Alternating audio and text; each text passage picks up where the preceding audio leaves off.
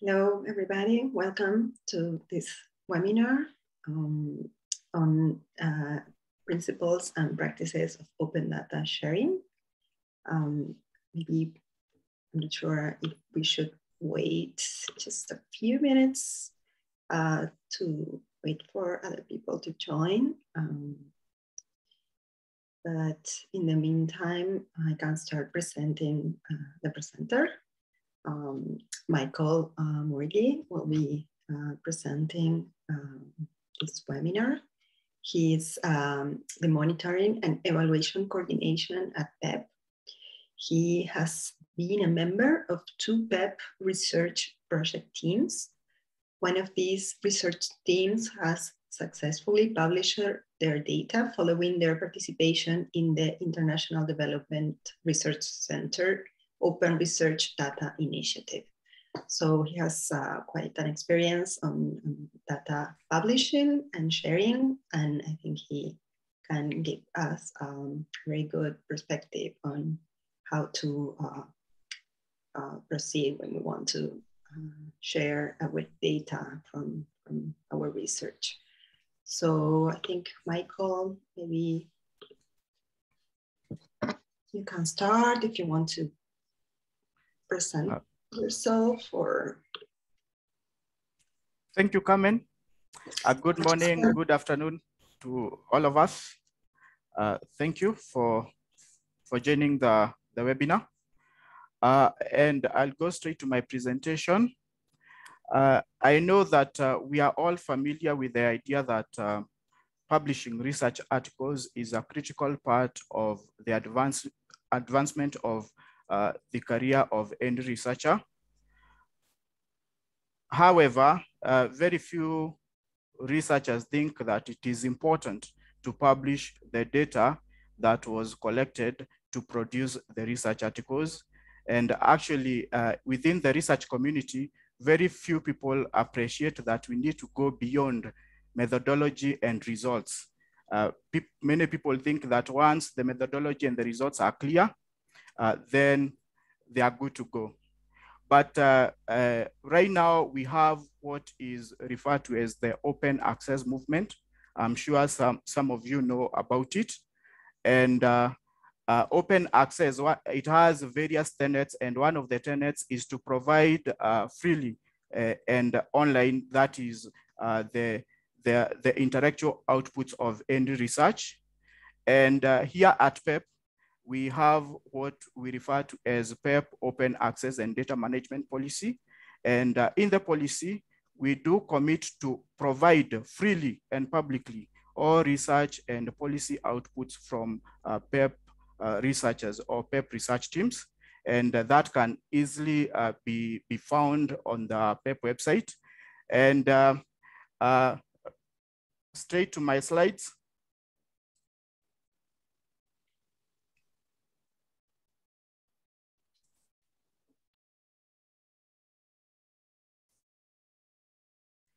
We need to ask ourselves, why is sharing data important? And data is a public good. As we know, most of research and data collection is publicly funded.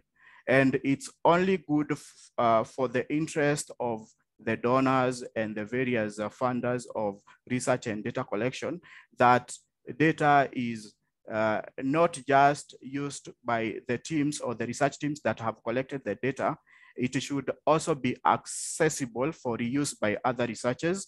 So it is indeed a public and should be a public good.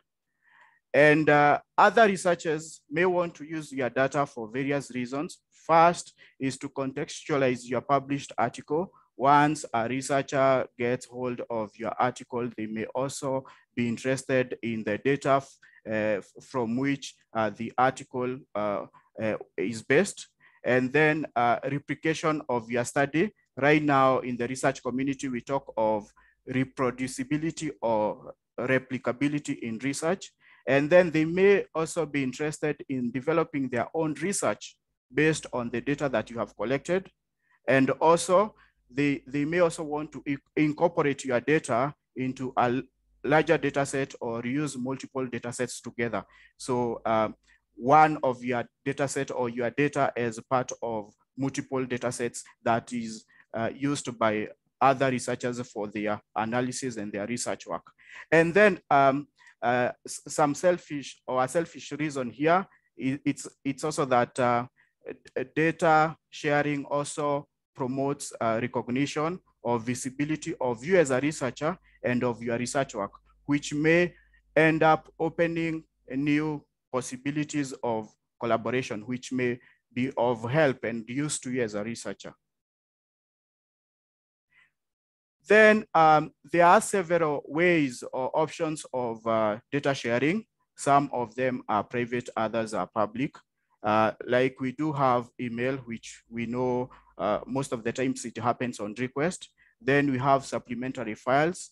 These are usually requested as part of journal submissions. Then we have personal and institutional website. And maybe here I can give the example of the PEP institutional data repository, which is accessible on the PEP website. You just need to go to the website and tab on publications. There you'll find data sets.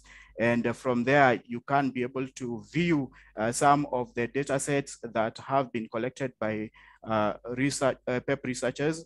And mostly that is from two thematic research groups, that is the community-based monitoring system, CBMS, and the experimental research group, that is PIERI, though you will also find other external data sets in the PEP repository. So that's just an example. And beyond an institutional data repository, we also have external data repository, what I have called here a trustworthy data repository, because they need to be trustworthy.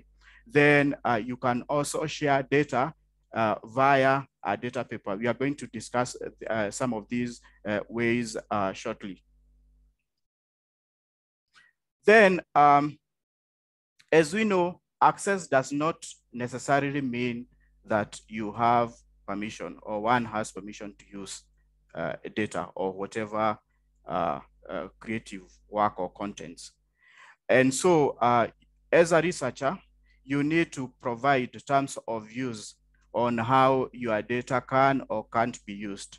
And some of the rules and guidelines that you could give for use relate to institution, countries, and regions where data can be reused. There are some who say that their data should be used by or in developing countries. You could also give guidelines regarding the persons that can reuse the data. Could be bona fide researchers as opposed to private citizens. There are some who require that data can only be used by student researchers. And also we know that we are now in the era of what is known as data analytics. Any data is now useful for commercial or business reasons, and you may want to permit or limit the commercial use of your data. And then other researchers, or you may require other researchers to implicitly agree to your terms of use, what we are referring to as the terms and conditions of the reuse of your data when accessing the data, or they may respond to a pop-up. Like for when you visit the PEP data repository, we will require you to fill a data request form. In the form, of course, we have stipulated the terms and conditions of reuse of PEP data. Then one of the ways of exercising terms of use of data is what we refer to as data licensing. A data license is just a legal instrument to manage copyrights. And usually, license agreements are mostly applied by data repositories. A data repository usually have various forms of data or types of data licenses. And the most common are what we refer to as Creative Commons licenses, which is a simple and standard format for licensing content. Creative Commons licenses are released by an American not-for-profit called Creative Commons that was founded in 2001, and they are devoted to advancing or widening access and use of not just the data, but all content, all creative works. And we have various types of Creative Commons licenses. We have what is, these are just a few examples. We have what is called CC attribution, also abbreviated as CC BY. And these mandates attribution.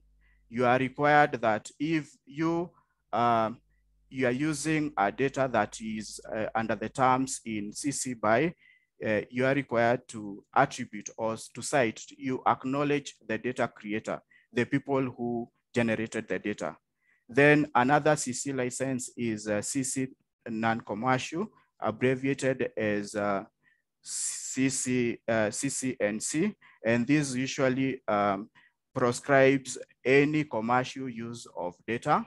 And then we have another CC no derivatives, abbreviated as CCND, which prohibits production and especially sharing of derivative or derivatives of your data.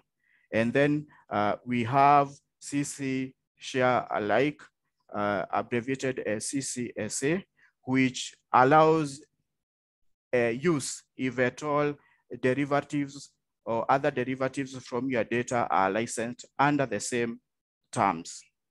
And maybe just to say that usually there are so many releases, and the differences in these releases or the release of various Creative Commons licenses is in the rights that one is allowed or that one is denied in terms of use of data. And as I said, these licenses don't just apply to data, they apply to all content, other creative works.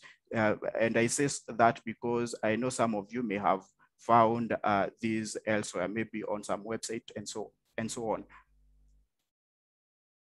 And then we have what is referred to as metadata or referred to as metadata, which is basically data about data, which is basically information describing your data.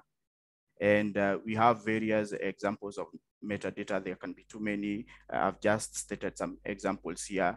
Title of your data set. And maybe here I can mention that the title of your data set may not necessarily be the title of your research project. For example, if your research study was the impact of saving groups on socio-economic, on women's socio-economic empowerment in Kenya, your data set would go by a different title, such as household socio-economic data set from maybe Uganda, surveyed in the year blah, blah, blah, and all that. So my point is the title of your data set could be different from the title of your paper or your research study.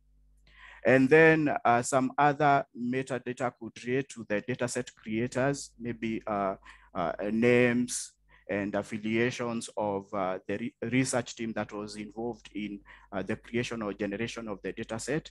Then we could also have metadata relating to the contents of the dataset. We know that in a database, you could have different types of data, maybe data related to household characteristics, data on agricultural production and marketing, data on education, data on water and sanitation, data and peace and order, you know, all those data that we collect in a survey. Okay, so you need to describe the contents of that database or data set. And then metadata, we could also have metadata about the data sets related publications, okay? We know that you could have published some research articles from your data, so maybe you need to mention that as some of the information or in some of that information that we use to describe your data. And then here, I have given differences in what differences between various journals, repositories. Okay, what we are familiar with, that is a typical research journal, the typical data repository, and what we also refer to as a data journal. For our research journal, we know that dataset checking may be available as additional paid service. It's not usually a priority.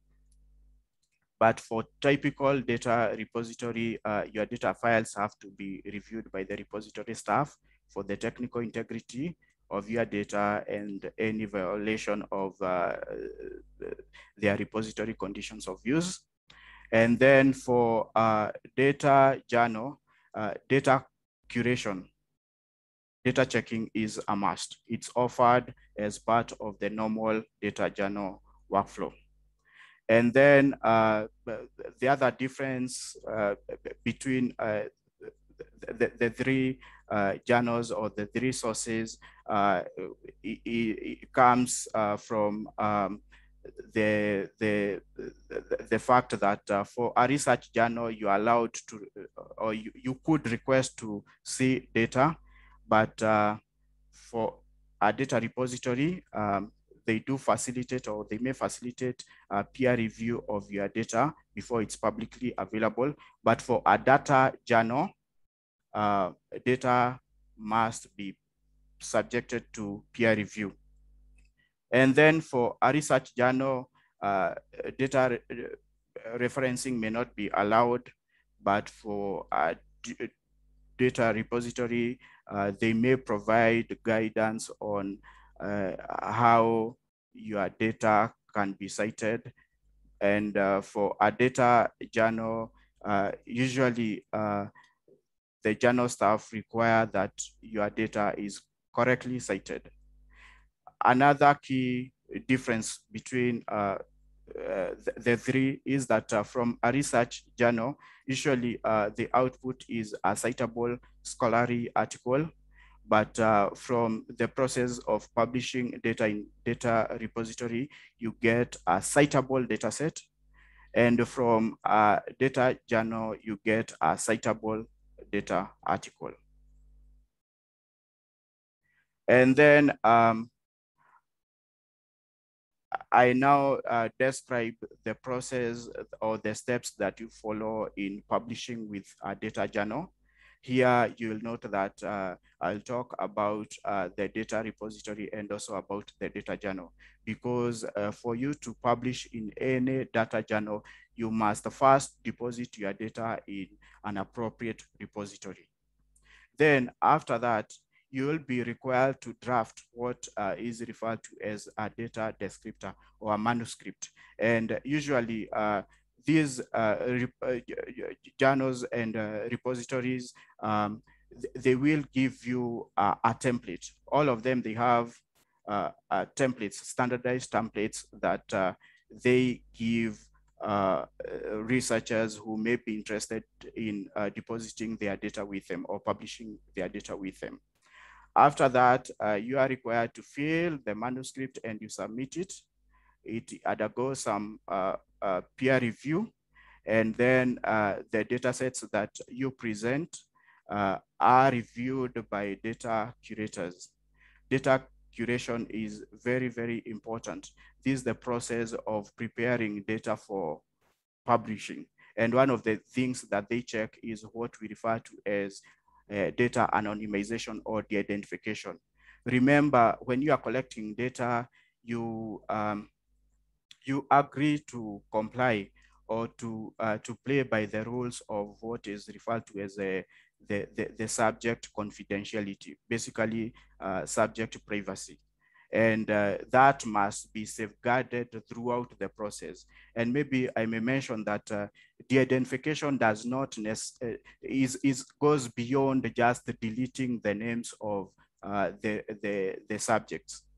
Because if, for example, you decide to delete the names, but then you leave other information, for example, the household location, maybe age, and maybe someone is familiar with that other information, they can as well manage to identify whom these subjects are. So data curation is very, very important before any data is published.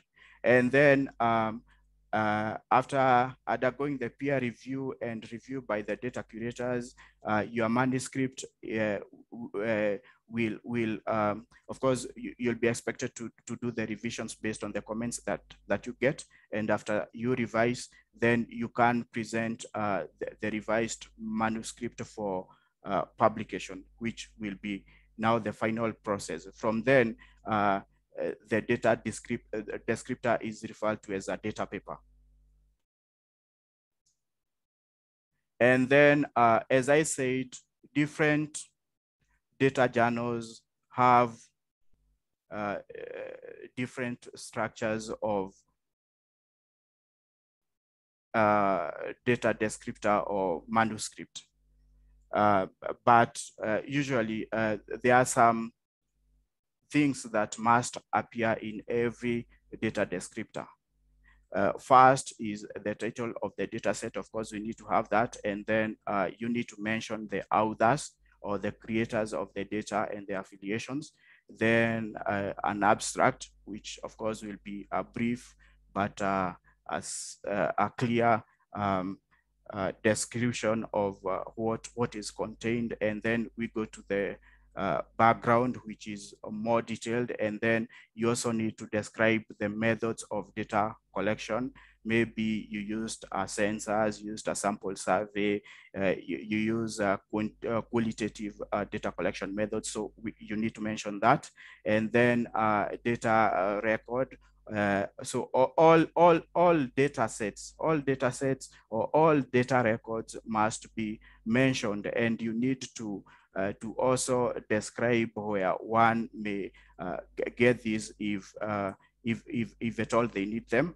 So that is very important, and so they must be properly cited. And then you also need to mention if there are any competing interests, conflict of interest. And if at all there are no competing interests, you also need to make a declaration that indeed they don't occur.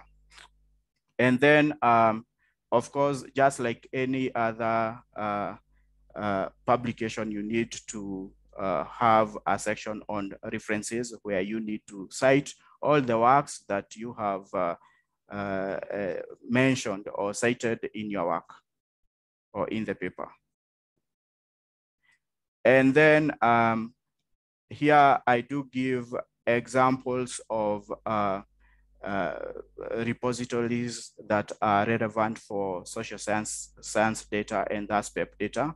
So these are just examples of what is available. We have the Dryad digital repository. We have Figshare by Springer Nature.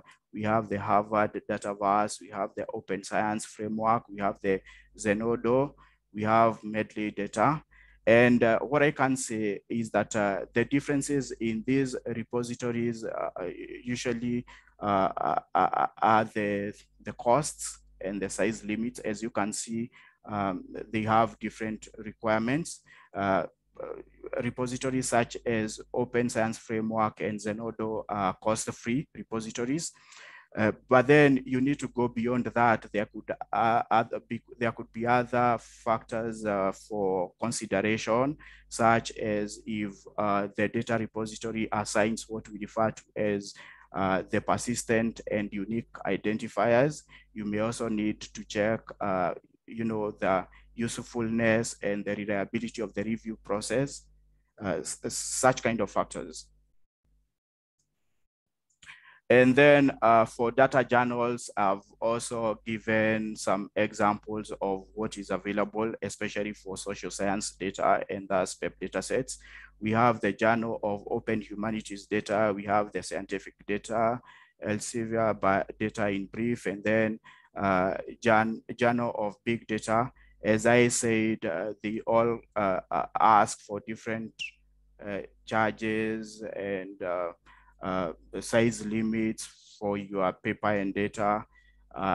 Yeah, and they also differ in other factors such as the review turnaround. And so when you come to selecting the journal you want to publish with, you may want to take such factors into consideration.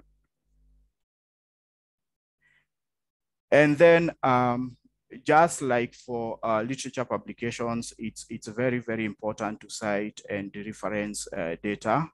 It's very important because it provides credit to those who created or generated the data set.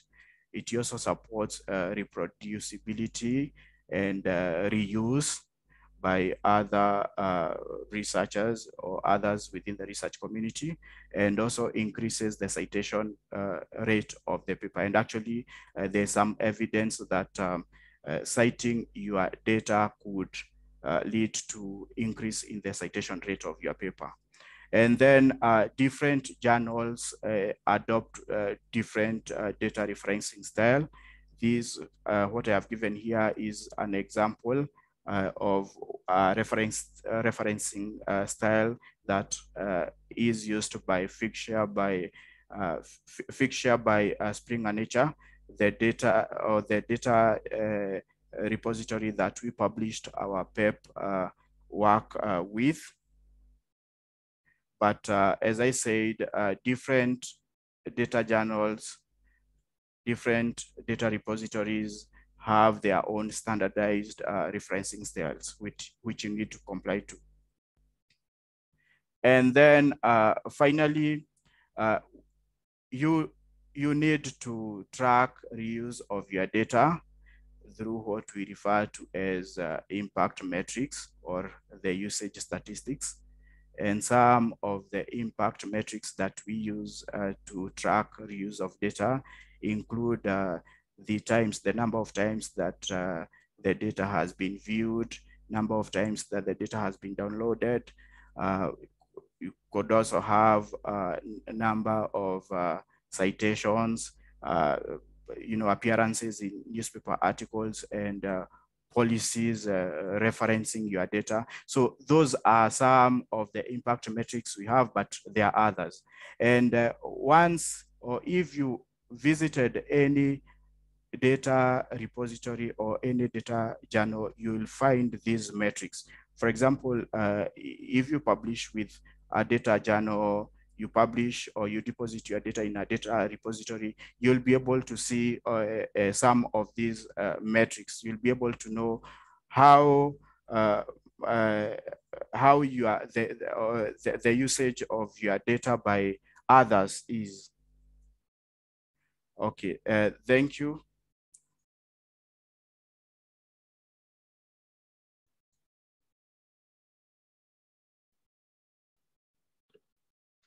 Thank you very much, Michael, for your presentation. We now open the room for questions. You can use the Q&A box or the chat box, whatever you prefer. How many questions that you have? Please share them with us.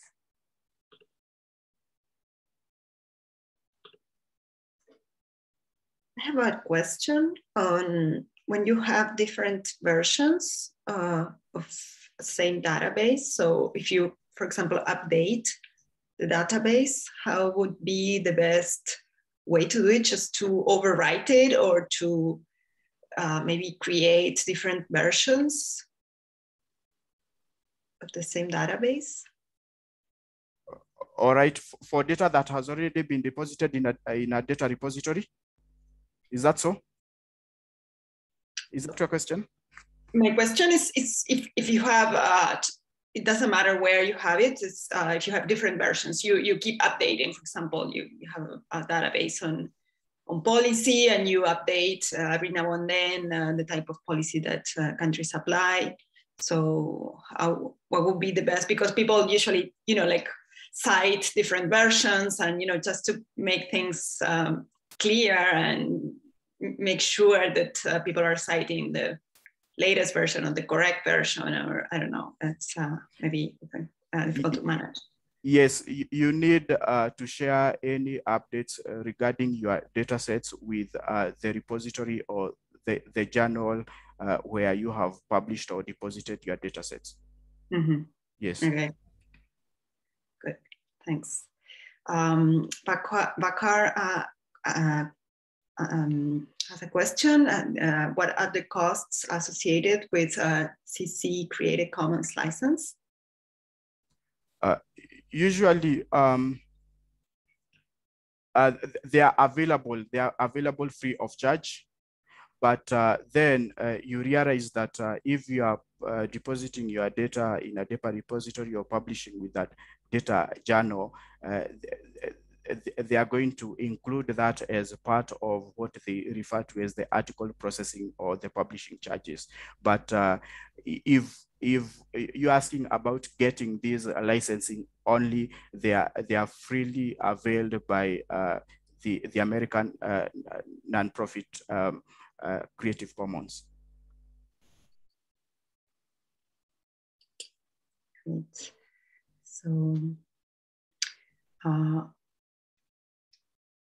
I don't understand the question that is being asked in the Q&A. It says, who are the main targets? I don't know what it refers to. Maybe you, Michael, can interpret that question. Okay, it's in the Q&A? Yes. Or the chat? Yeah, it just says that. Who is the main target? For the other question, the recording will be shared, and with the recording, you will have access to the slides. Okay. But I don't understand the target okay. question. Yeah. And maybe to mention that some time back, we prepared a guide on these principles of open data sharing, and you can get a copy of that, or you can read the guide on the PEP website. Yeah, as I said, you just need to tab on publications, datasets, and you'll view some of the data that have been deposited or published in the PEP institutional repository, and therein you'll also find the guide.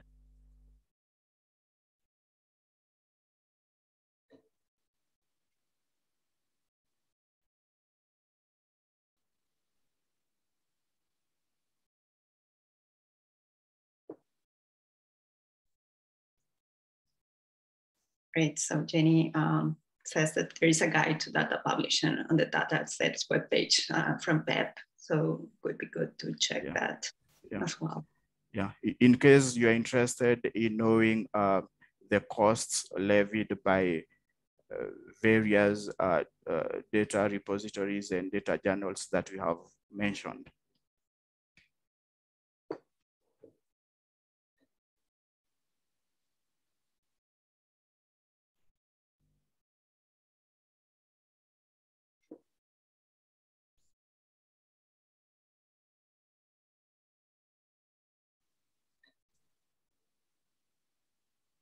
Sorry. So I don't know, maybe the presentation was clear enough.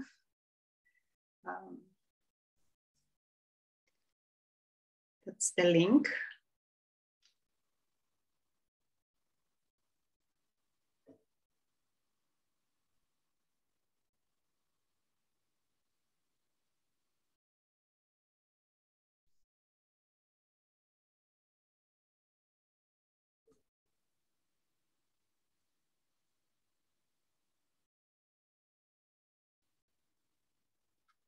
Great.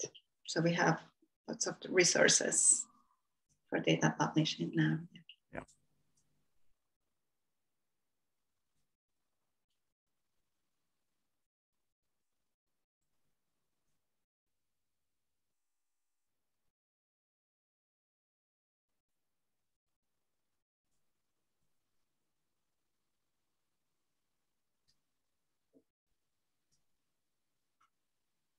Any further questions, comments, experiences you want to share, maybe?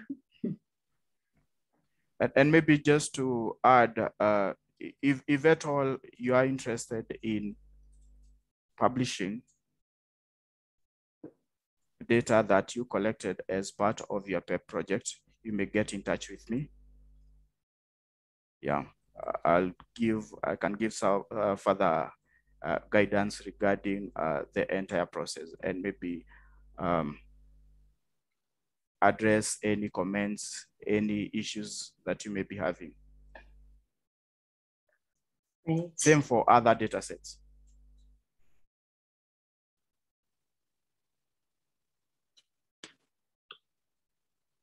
So I will copy your email just in case.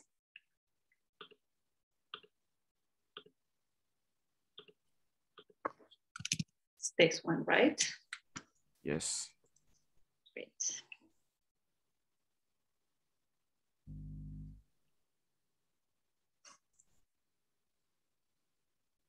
Great. So I don't know, maybe we can ask people for questions one more time, and if not, we can wrap up and finish the session.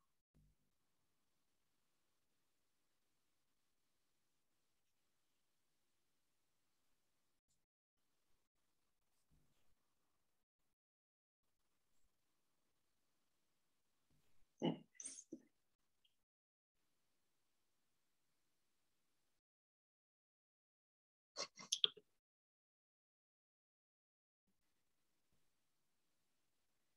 So there's a question here. It says, are there privileges for researchers coming from underdeveloping countries for accessing data or metadata? Sorry? In the Q&A, we have a question. If people from underdeveloping countries have any preferential access to data? No, for PEP data, it's freely available to any researcher from whatever part of the world. So you just need to go to the PEP website. You access the PEP data repository. As I said before, you're expected to fill a form, a data request form, and then you submit it to us. And after that, we are going to give you the data. And if at all your request is not approved, we are going to tell you the reasons as to why your request was declined.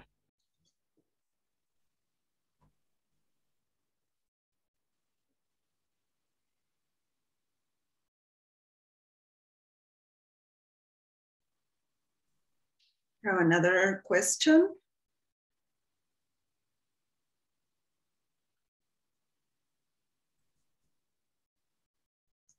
Must the project to be evaluated be a new project considering the use of RCT?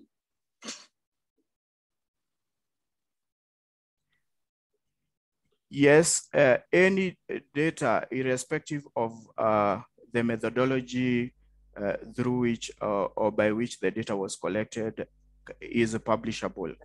But then you realize that there are usually some rules that guide that. For example, for RCT, you cannot publish data if the project is not complete.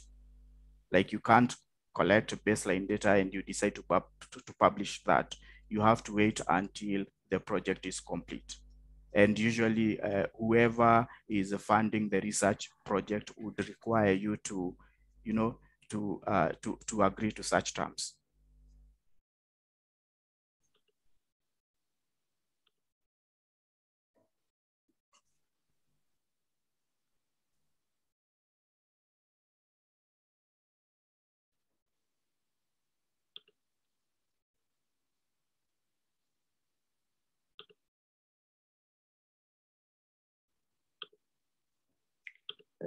Okay, thank you everybody for joining today.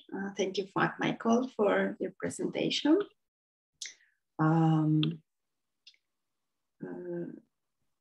Yeah, well, the question is not clear as well. I'm sorry, the person that is typing the question in the Q&A. we are not sure if you're referring to the current open call for expression of interest, or what are you referring to? So if you can clarify.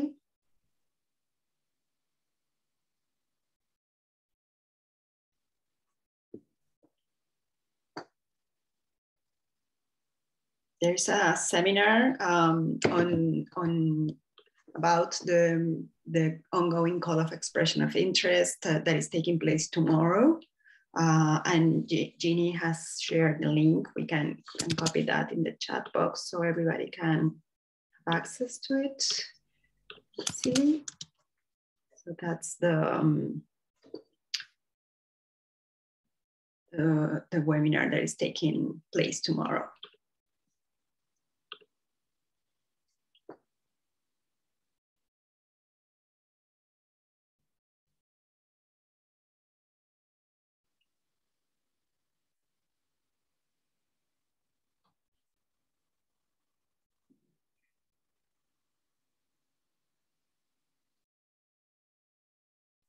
I'm not sure, Michael or Jenny, if you understand the question. I'm not following it. I'm sorry.